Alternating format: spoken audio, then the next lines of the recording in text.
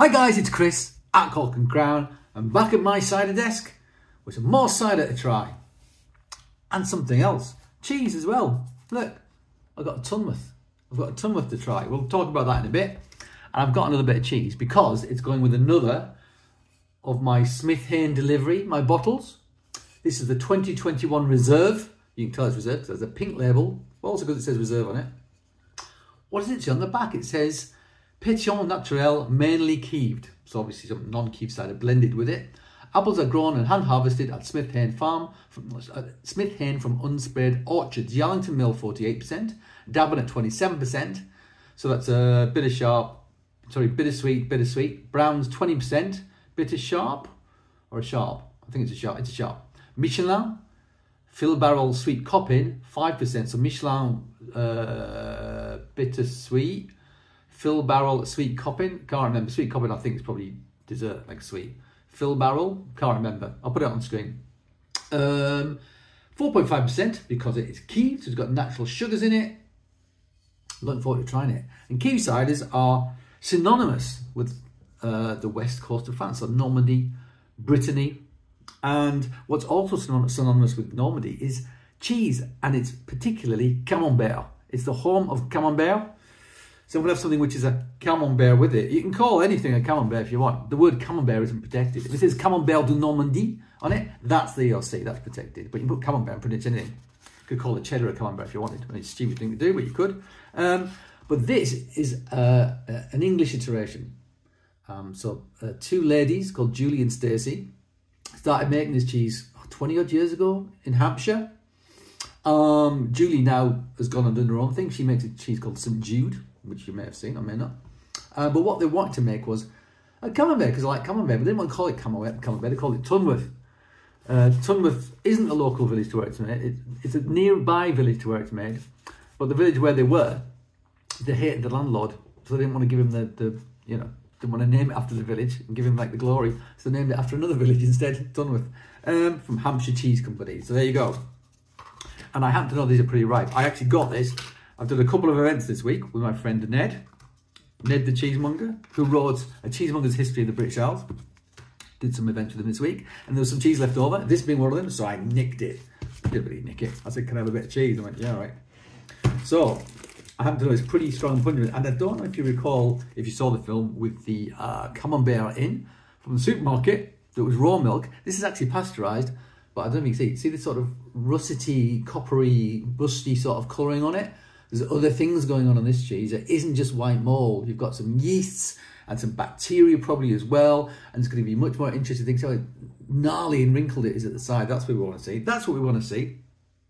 We had a camembert as well, but it was way too young. I might use that as another tasting just to show the difference. But this, I know for a fact, is on the money, super ripe, garlicky, cabbagey, all the things you want. A bit meaty maybe. Right. And all that stuff's going to go well with the residual sugar in this keeved cider. So let's open it and try it. We like the Yarlington Mill single variety. I was looking on the back to see what the varieties were in it, in the single variety Yarlington Mill, and I couldn't see them. I was like, oh, I don't know what's in it. Started guessing what was in it, and it was called Yarlington Mill. What an idiot. Right, let's see how fizzy this one is. Last one's pretty fizzy. Whoop.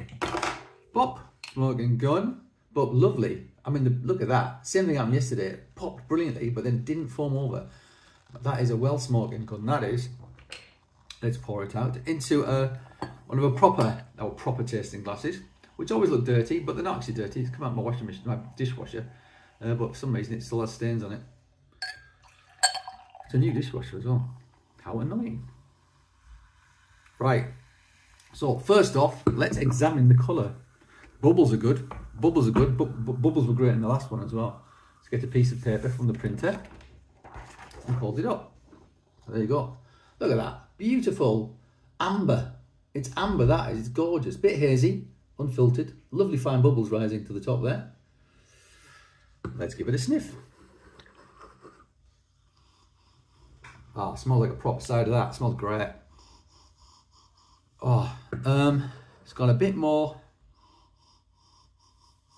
hints of funkiness, just a tiny bit, but it's great. It smells great. Again, there's that sweet apple, that baked apple, brown sugar, butter, apple, sauteed or baked. It's got that for days. It's great.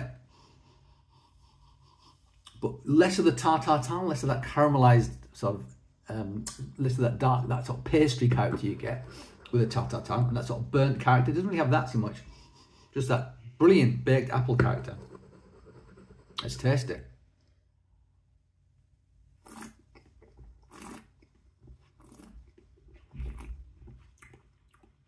Mousse is great again. Lovely bubbles. Got some residual sugar. I don't think it's got as much residual sugar as the Yarlington Mill had, but it's there. But it says mostly keeved. Therefore, we can assume that it's been some dry side has been added to it. Maybe it's been dosed actually with apple juice for this, to get the sparkle. Not sure. Not sure. So it's pet nat, so bottled before the end of fermentation to get the fizz in the bottle. It's great. Really good. There's like an alkaline, slight sort of alkaline character on the middle of the palate.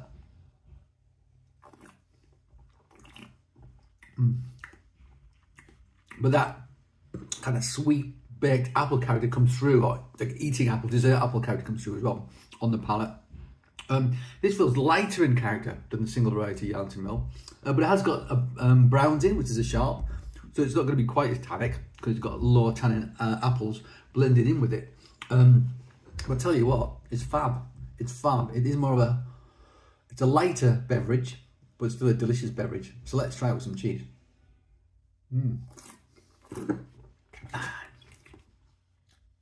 Cheese knife. Boom. Boom. Okay. So let's extract this section of cheese. So here it is. Let's extract that. Boom. So there you go. Yeah, almost no chalk line at all. It's right all the way to the centre. There's a border terrier whining in the background. Stop whining, Reggie. What's wrong with you, Phil? So there you go.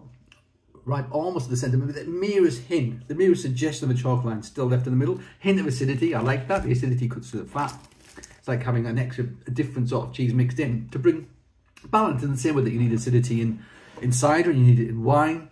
Otherwise, it's cloying. Same with cheese. Same with camembert. I'm going to cut a slightly smaller bit to try that. Let's do it. Oh.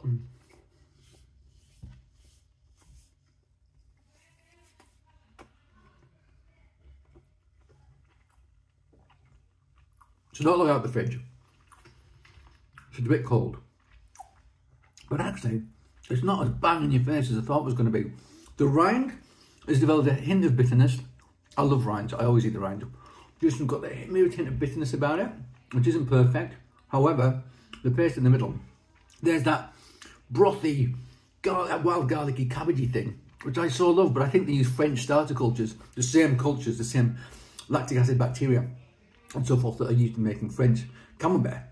So they're using the same starters, which will give you these flavours. If you have an industrial camembert, it tastes of nothing. It's like salted butter and sort of milk. Cooked milk. That's kind of the only flavours you get, really. Maybe some mushroomy character off the Penicillium candidum, the white mould on the outside. Well, it's top. It's top. But I think the sweetness in that, it's got a reasonable salt. It's not massively saltiness, but it's got, like I said, it's like brothy, like a bouillon sort of character. But the sweetness of that with the salt and that slightly bitter round should work really well.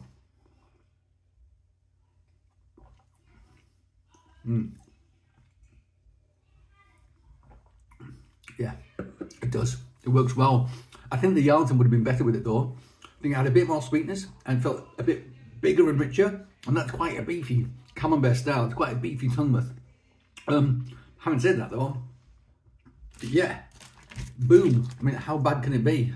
That and that, very nice together. Very nice together indeed. Enjoying the Smith Hayne. I love Keep Cider. Enjoying their stuff. And actually, Will, when I spoke to him at the Will cider maker at the cider salon, said how much he enjoyed my cheese films as well. Well, thank you, Will. This one's for you. I did some great cheese with one of your great ciders. Thank you very much for sending them to me. And thank you all for joining me at the cider desk. I hope you join me again. But until that time, cheers.